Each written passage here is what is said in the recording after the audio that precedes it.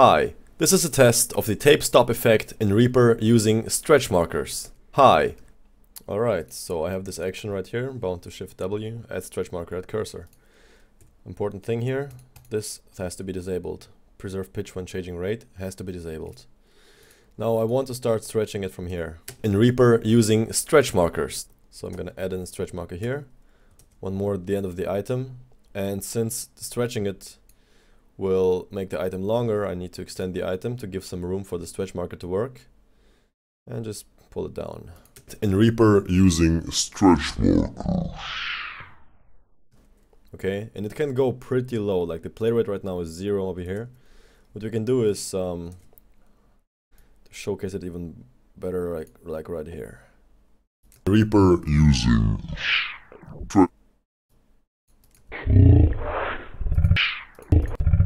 Yeah, I'm a tiger. Alright. So I wonder what this would sound like if I enable this option. Tape stop effect in Reaper using stretch mark. Oh, horrible. I like being a tiger. Yeah.